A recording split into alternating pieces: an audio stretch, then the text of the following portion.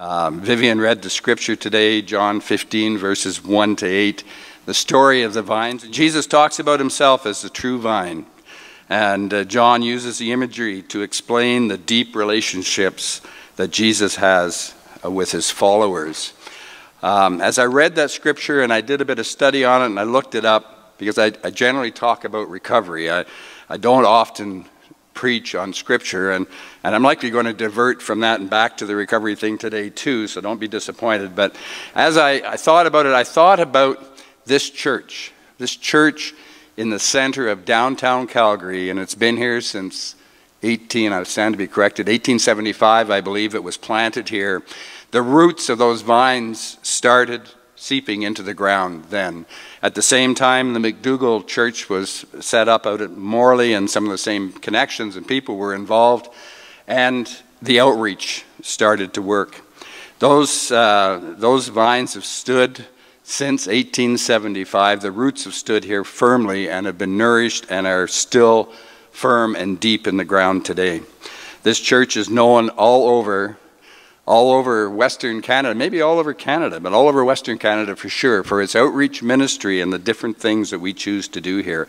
And that's from the roots that were firmly planted and nourished by God and strengthened by God. They grow and they grow each day. The outreach ministry started back then in the late 1800s, but really started to flourish, I believe, when Pastor Wayne came here some 25 or 30 years ago, and he started the recovery ministry, him and Michael, and really started reaching out into this community in downtown Calgary, to the homeless community, to the recovery community, to people that had little hope, to people that were broken and needed a place to come. I know that in the early days that I was around here, we prayed often that God would send us the people that nobody else wanted. Send us the people that no other church wanted, nobody else would accept them, and we would accept them. And you know what? Seems to me he did. Seems to me he did. The congregations grew, and the evening service grew, and the recovery ministry grew, and the needs for that ministry grew. The church became known as the Recovery Church, and today it is still the Recovery Church here in Calgary. It has a reputation, it has a name. As the vines grew and God nourished them, the branches started to grow and weave their way into many, many different communities. Our vines and branches reach to all corners of this province and even stretch out into neighboring provinces and further east and further west than that. Look at our current congregation, which includes a Filipino ministry, a Korean ministry. We have vines in the Muslim faith that they feel comfortable enough to come to our church to use it for their prayers in the morning, because we're open and accepting congregation. Our branches entered into other churches. People from many different churches and different faiths come to our evening service and to the recovery service to enjoy, first off, I believe, the music. Okay, I think the music draws a lot of people in. But the spiritual connection, and to learn a little bit more about recovery and how addictions affect them and maybe their family members and other things that go on in their lives. So they come from all faiths, from all other churches. Our vines and branches reach into churches through other AA meetings, because many churches host AA meetings. So our people go to those meetings, they spread the word about Central and the recovery service, and they come back into our church. Some 10 or 12 years ago, we started a prison ministry, and our branches reached into the Calgary Young Offenders Center to begin with, and then ended up in the Calgary Remand Center and into the Calgary Correctional Center. Institutions that are all here in Calgary. The prison ministry included people chairing AA meetings in all of these institutions, and while they were doing that, they were talking about their faith, talking about the spiritual component of the recovery of AA and recovery. And when those people got released from those institutions, they came directly here to Central United Church to continue on their spiritual journey. With God's help and nourishment, those branches grew and grew. We had members in CYOC on a weekly basis hosting chapel on Tuesday nights with young men, and I want to add here, I don't know where he is. I saw him a little while ago, but Bill Moore was a big part in that. Bill Moore went there every Tuesday night and did chapel with many of the young men. Some of us went in and we chaired AA meetings and got to know the young men in there, and we would mentor them in CYOC and then when they got released. And much to Cheryl's chagrin, that still goes on to today, doesn't it, dear? Okay. One young fellow that I met 10 years ago in there, I've just had a lot of conversations in the last few days with, and while he struggles a bit, he's still in touch and he's still looking for spiritual guidance. Many of the men and women that attend the evening service have had one time or another been incarcerated because of the prison ministry. They come and attend our church to further their spiritual connection and their connection to the God of their understanding. Over the years, those vines and branches have reached out to most of the federal and provincial institutions in this province, including the penitentiary at Drumheller, the penitentiary at Bowden, the Edmonton Maximum Security Penitentiary, the Lethbridge Correctional Center, the Medicine Hat Correctional Center, and the Red Deer Remand Center. I bet you guys didn't know there was that many prisons in this province, right?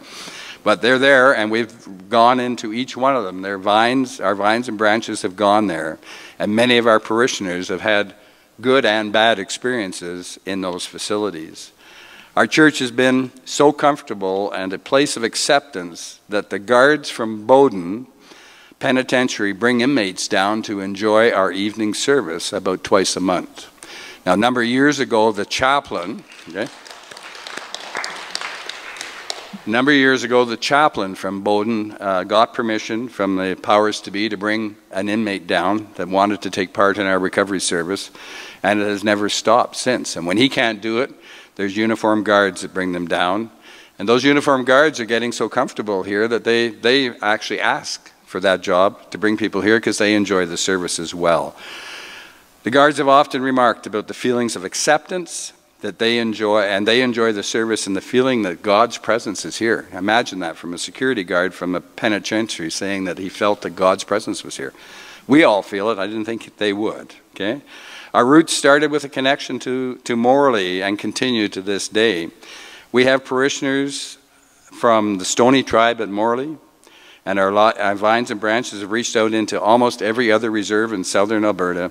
And we have parishioners from Morley, Sitina, Siksika, Blood, the Ochis, the Sunchild, Enoch, Hobima, just to name a few of the reserves. And many of those people show up on Sunday night on a regular basis. We have parishioners from the Flying Dust Reserve in Saskatchewan, believe it or not. And we have one parishioner in the evening service that's been with us for many years and attributes our men's retreat to his recovery, and he's from Pelican Narrows, Saskatchewan, way up in the northeast part of the province of Saskatchewan. We have people coming from all over and from all cultures, and we are very proud and happy that they do that and that they feel some comfort in coming to this church through acceptance and the support of this church, and they all admit that they love God's radical, relentless, and unconditional love for each and every one of them that they get shown here. Our vines and our branches have moved into all the recovery treatment centers in Calgary and around the province. We are connected with Simon House in a big way, Fresh Start, Sunrise, Alcove, Aventa, Alberta Health Services, 1835 House, Alpha House, Renfrew, our own Recovery Calgary that runs right out of this church, just to name a few. Outside of Calgary, we have the South Country Treatment Center that we're very well connected with, Pound Makers up in St. Albert, and as I mentioned, Brad's Recovery Calgary here as well. Our church also hosts many recovery meetings every week that draws people from all areas of the city. We have AA meetings, NA meetings. We did have SA, I don't know if we still do, but I think so, SA meetings of all kinds during the week in this church. It's open for anybody that wants to do recovery and recovery meetings, and they come and they are well attended, and this church is exposed then to all of those people. Further ministries that play a big role in everything that we do here at Central, I would suggest our music ministry in the evening and in the morning reach out to many areas of the community and bring people in. Lorraine's ministry to shut-ins when she visits folks in the hospital and hospices, and she carries a message of love and hope to all of them, and I'm so proud that these ministries are carrying on here. God is nourishing all of our branches. You know, there's different courses that go on. We have evening Bible study that deals with the scripture that we're using in the evening service, and Bill runs that. Diane runs a codependency class, and I have seen so many people from her codependency class transform their lives. People that I've been involved with in drug court that have started going to codependency, and their lives have changed, amazingly enough. And they're people that have gone there voluntarily and not been told to go. This church is transforming lives every day. So the one organization that's very near and dear to my heart that we're very involved in is the Calgary Drug Treatment Court. Some of you have witnessed that court. Some of you have been there for the regular court days on Thursdays and for graduations. And you know what, I always love it when there's a contingent of people that come from Central United Church, because our participants, when they're reporting to the judge on Thursdays, many of them talk about the good things that they've learned and how their spiritual journey has grown because of their association with this church and with these congregations. Some of you have met the participants as they attend our service. Some of them come in the morning, but most of them in the evenings. But many of them have done some volunteer work in the church, and I know Norm and Ron have met a couple of them when they helped take the pipes out back here. Bobby Goulet has been working on the holders in the back of your seat pews and up in the choir loft. And they love doing stuff. They love being part of this community because they are accepted in this community. Nobody's looking at them. Nobody's judging them because where have they been? They are accepted, and they love doing work here. We as a church are part of some awesome transformations. I like to call them modern-day miracles that are taking place every day. Our evening service would not and could not exist without the support of all of you in this morning service. It wouldn't likely stand on its own, and we thank you for your continued support, both financially and emotionally, and keeping us in your prayers and keeping all of them in your prayers. That's helping God nourish those vines and those branches to keep things healthy and to keep us going in whatever direction He sees fit for us to move in. Great things have happened in the evening service. We see ourselves as being open and welcoming and non-judgmental. Last May, I'm just looking at my notes here. Last May at Pastor Wayne's retirement, a guy came up to me and he said, I got to ask you a question. He said, do you people in this congregation accept people that have been released from jail? And I stopped for a minute and I looked at him. Obviously it was his first time here. And I looked around and there was 4 or 5 drug court guys standing in front of me waiting to get their sheets signed. And I said, yes, of course we do. And we accept anybody here. It doesn't matter whether you're from jail or not or where you come from. He said, you know, I had made a mistake. I went and served my time in Spy Hill in the correctional center. I went back to my church that I'd been going to for years, and they told me I wasn't welcome. They shunned me. So from our open arms, from our caring and our loving position, he's come back. He hasn't missed a Sunday since. He's volunteered to work on the men's retreat that's coming up, and he is very, very involved and very happy with our service because of that. As I said, transformation is what we do and what we see, and it's an honor for us to be part of that. Many people come to us broken, in despair, with little or no hope. They walk in the back door of the church here in the morning or in the evening, and maybe they get the only hug they've ever had. Maybe they get the only hug they've only had this week, and that gives them a sense of hope and a sense of well-being. We need to continue that. Many of our drug court participants show growth each week they are here. On Easter Sunday night, we did an adult baptism. We had 7 people baptized. 3 of those adults were from drug court.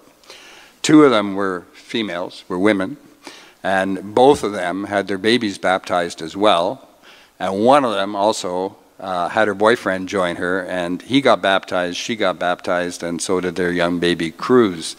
I'm not sure it was a first for the evening service, but I don't remember one when we had a whole family baptized there before, maybe years ago. And it was certainly a first to have the babies baptized with their mums, and it was so gratifying and so great to see them. And they are the first ones to say that this service and this church has given them a sense of being and has helped them on their spiritual journey and their recovery. It's just phenomenal. So Amber, who was the lady who had her boyfriend with her and her son, just graduated from drug court. So 15 months ago, she was looking at and facing a period of incarceration of up to 4 years for the offenses that she had committed. She chose to come into drug court, and she worked very, very hard to change her life. She did treatment. She did all sorts of extra counseling and training. And in the middle of all of that, she had a baby, which was Cruz, who was baptized.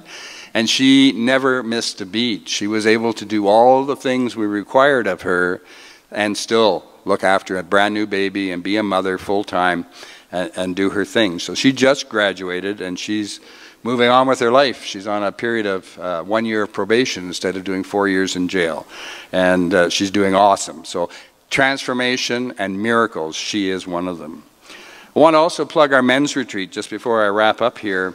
Our men's retreat has been an event that has had phenomenal transformations happen in. It's an event that for sure God shows up from the beginning moment and He's there to the end. We have had people make decisions at that retreat to change their lives, whether it's to quit drinking, quit drugging, to quit doing whatever it is they're going to do. A few years ago, we had a young fellow that was on the verge of suicide. He was extremely depressed.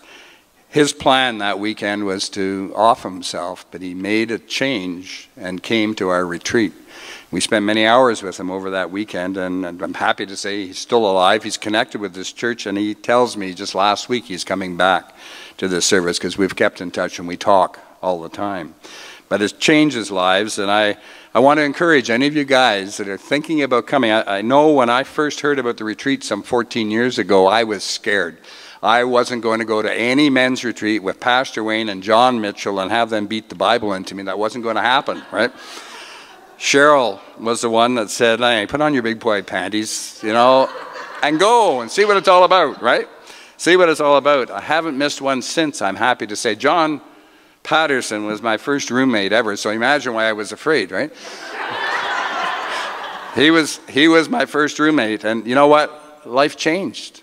Life changed. I realized that these things weren't about anything other than fellowship, about getting together and learning about each other and supporting each other and helping each other. And we have an open meeting around the campfire, and that shouldn't scare any of you guys that are not in the program of recovery, because it's just an opportunity for a bunch of men to sit around the fire and just talk about life and talk about life's issues and talk about what's going on and how could we change and how can we help one another. All of that is preceded by Guy playing some awesome music, either on his piano or on his guitar, and taking us through a wonderful weekend. So I just want to encourage you, if you're thinking about it, just muster up your courage and do it. Talk to Johnny Patterson. He'll get you an application. There's a bunch in the thing back here, Johnny. And come and enjoy and have a good time. We have a steak dinner that's worth the whole weekend.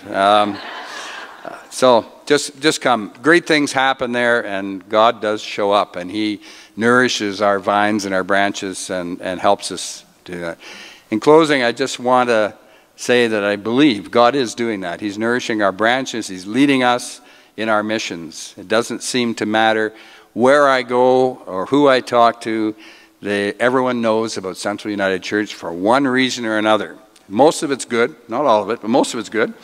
We were at a function last night. Cheryl and I have just recently moved into the Watergrove Mobile Home Park. So some of our other parishioners are up there, but we were at a function there last night and talking to a lady we've known for a while, and it came out, she said, oh, you know what, Pastor Wayne married our son just a few years ago. And other people there say, oh yeah, we used to go to that recovery service. We know about it. We know about the good work that goes on at Central United Church, because it's been in the heart of the city, doing the work in the heart of the city for how many years, Lorraine? 114 years? Yeah, I'm not doing the math, but since 1875, somewhere around there. It's a long time. We have some experience, but people know about us. So we need to carry the message and tell the stories. We need to invite new people to come here, to see themselves, to see what's going on here just for themselves, to take part in it. Maybe they can share their story and encourage some other people.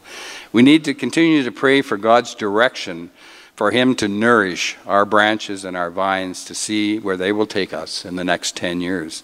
I think there's huge opportunities ahead of us to expand our missions and to expand our ministries.